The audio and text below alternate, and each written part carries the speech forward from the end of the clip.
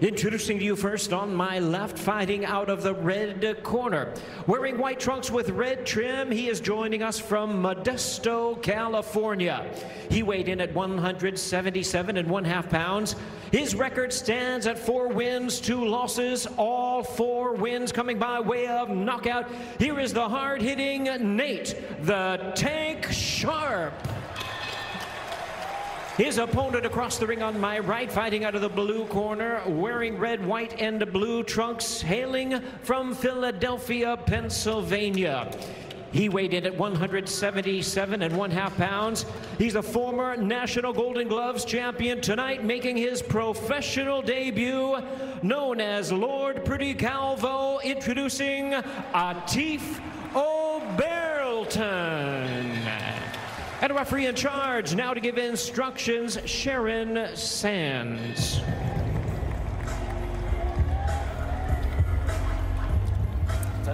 Nathan, Atif, you received your instructions in the dressing room. I expect a clean fight. Obey my commands. Protect yourself at all times. Touch up. Come out at the bell. Might have seen there a second ago, Oberlton wearing a t-shirt paying honor to Nazim Richardson. Brother Nazim Richardson, a great trainer out of Philadelphia, recently passed away. Trained Bernard Hopkins for a period of time as well. Just an outstanding trainer, good man, Sean Porter. And Oberlton will try to carry on that Philadelphia legacy out in the ring. So he's well aware of it. Again, a decorated amateur. Southpaw, full 6'3". Boy, he looks like the total amateur package, doesn't he, Sharp? Absolutely, absolutely. Good long, fast jab. And Nate Sharp comes in here. He knows is the opponent, but says, hey, look, he's going to come in excited. I'm going to try to let him out there and maybe make a mistake.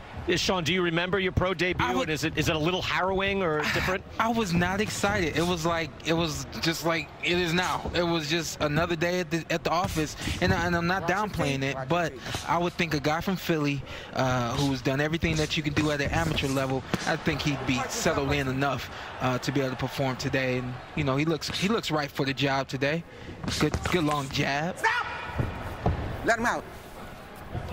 Yeah, Nate Sharp comes in again, but I guess the difference is, Sean, a lot of times you come in and Oberlton will look at Sharp and say, oh, come on, this guy's working at a department store. He's a security guy. He's working. He's limited. I'm 6'3", he's 5'9", but that's a grown man. You know, like Nate Sharp's he's 30 years old. He's in the gym. He's strong. He's just been through a little bit more, even though it's only 6 fights. True. And you can get surprised, can't you? Can you? Yeah, you can get surprised, especially when you hear that somebody is working. We alluded to this earlier. When you're doing anything other than boxing, you're not ready to fight, you know. So if anything, I would assume that Atif is ready for this debut and didn't care who it was. Could have been somebody coming right off the streets from the convenience store right outside, and he'd still go in there and perform the way he should.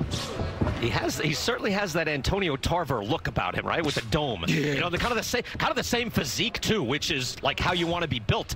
You know, 6'3", 175, and tremendous, like wide, a good body shot there by Oberlton. Again, back to the body. And that's a guy who's much taller, but look at the size of the shoulders too, Sean. I mean, just a wingspan on him. Yeah, I mean, you look at Sharp and you're saying, okay, where can't I hit you at? You know, he's wide, he's thick, and I expect Atif to pretty much hit him everywhere he wants to, especially getting to the body. I mean, we saw that those 2 body shots, they were pretty effective body shots. Also, this is a 4-round fight, so there is not a lot of time to mess about.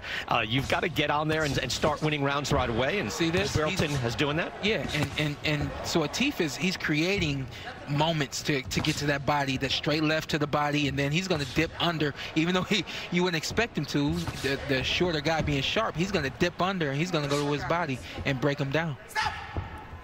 Get tangled up here. And again, Sharon Sands, demonstrative, breaks them up. Final 15 seconds of round number 1. Pumping out a jab is Atif Oberlton.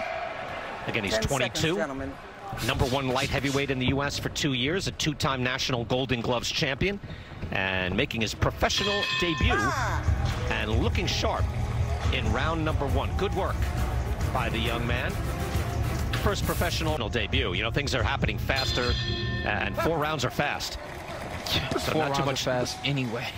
yeah. So not much energy expended there. And Nate Sharp comes out right away, firing. Again, Nate Sharp going to make a professional statement here and do his best to win.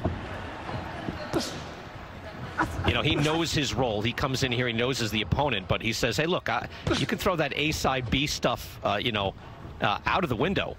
You know, so he even knows A side, B side. He's aware he's B side, Sean. But I love it when a guy first makes his debut. You see a lot of the amateur things that he can do. Nathan comes right at Atif, and Atif, what does he do? Get on his toes, starts using his jab, and starts keeping that range the way he should. And also the check counter right hook. It's a counter check hook, and that's his escape route anytime he gets in trouble. Now he's good left hand coming across. Yeah, Oberlton able to throw that around. Look at the punch stats, 29-7 punches landed, not even close. And it seemed that Oberlton too, Sean, you tell me, just looks calm in there. Just a calm first round. All of the amateur experience you have, you know, it makes you calm, it makes you ready for the big moments, you know. And I would imagine Atif, you're from Philly. Lots of great fighters to look up to, amateur and pro from out there. This is what you want. You want to come out here and shine, and that's what he's doing right now. I love the body work. I'm sorry to cut you off, BK, but I love the body work. Yeah, and it is given the size discrepancy, you wouldn't expect it. That's why I love it. It's a very good habit to have. That's why I love it. Yeah. Because he's tall, he's long, you don't expect that, and he's able to get down and get to Nathan Sharp's body. Oh, that is a good hook to the body, too. And that shot took the wind out of Sharp, too. That one got him. That drilled him. He is really slowed down. He might even take a knee here. He is hurt. Sharp is hurt and is just trying to recover from that hard body shot to his right side. Well, let's see what Atif is going to do. There's Atif. Yep, he knows it's the body. He knows. Another shot. He knows it's the body. Sharp is doubling over, trying to get that breath back in. Oberlton, hard shot again. Sharp doubled over, trying to stay on his feet. He's got a long 40 seconds left in round number 2. You know, the one thing about Atif going down that low is he's got a long way to go to get back up, you know. So I don't know if that's something he's going to want to do moving forward against bigger guys who can actually box. Digging in again. He wants to get his man out of here, but Sharp has shown a lot of resolve. Look at him just sucking in that air. He's finding the air out. He's taking all the air out of the shrine. If Sharp can get through these 15 seconds, he'll buy himself a minute, and that'll do him a world of good. But look, he's pulling the trunks down, just trying to get some air back in. A withering body shot from Atif Oberlton. Body shots. It was that one, though. Right, there was a number of them building up. But then that one, I think this is it. Sharp. And Sharp, I tell you what, Sean Porter, I'm really impressed with him staying on his feet there. A lot of guys, they know, hey, look, I'm the opponent. I did my best. I'll take a knee. Let me get out of here. Nate Sharp does not think that way. No, you can't think that way, man. There are guys out there who think that way. Come on, Sean. I've seen plenty of guys think that way. I know. Guys think that way. But, you know, hey, you're talking to a championship caliber fighter. I tend to believe that most guys don't want to just sit down. They want the upsets. Here's that body shot again. Big hook to the body, left hook to the body, right there to the liver. That's a debilitating shot, and he's standing up. Oh, there's another hard shot. Yeah, Sharp now doubled over. He's a sitting duck right now, and he can't go anywhere. Yeah, staying on his feet, sheer will keeping Nate Sharp on his feet, and that's it. Yep. Sharon Sands comes in and stops it right there. Perhaps Sharp would able to get out of that, but he seemed all but done. What do you think of the stoppage, Sean? You know, the refs, they're in a tough position just like the judges. You know, I think she's seeing that this guy Sharp he's outclassed and outmatched. I wouldn't have stopped it simply because you could see that there's a lot of resistance from Sharp, and that's why I thought it was premature. However, he didn't win a round, and he wasn't going to win a round. Yeah, it felt early, didn't it? It felt early, and yet was Sharp sitting there just absorbing punishment? Yes, he was. Fight's over. Oberlton gets his first pro win. Of Atif Oberlton, and he is all smiles now, 1-0. Gets a stoppage win.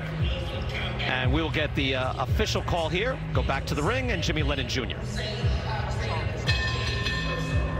Well, fans, we have the time of 48 seconds in round number 3. Our referee in charge, Sharon Sands, stops the contest. He is the winner by way of knockout in his professional debut, Lord Pretty Calvo Atif Oberlton. Sean Porter, I'll say this, and congratulations to Atif Oberlton, who looked great. Nate Sharp, who did his very best. I can ask about the decision, and I cannot love it, but I don't dislike it either. And I'll say, as you pointed out, Sean, there's a difference, a large differential in talent and class, and I used the word sitting duck. Oberlton threw some more withering body shots in that last round that basically had Sharp doubled up and just standing there like a statue in front of Oberlton. Listen, and it's a 4-round fight. I totally understand why Sands would stop that fight. We had 6'3" going to the body of 5'9". That just, you don't see that typically. For him to get to the body the way that he did and stop Sharp in his tracks, she steps in, she says, no more, simply because I get it. It's 4 rounds. I get it. You're on your feet, but you're not going to beat this guy. He's banging you to the body. This hurts. I can see that it hurts, and I'm going to stop it. I don't want any more of this for you. She did the right thing. Wow, and then to the end of the fight, again, Sharon Sands, the referee. It's in your mind, if you're a referee, is this a world championship fight? Is it a 12-rounder, 8-rounder? No, this is a 4-rounder, and you can get this guy out of there. I mean, again, I don't disagree. It surprised us at the time, but Nate Sharp would just have taken more and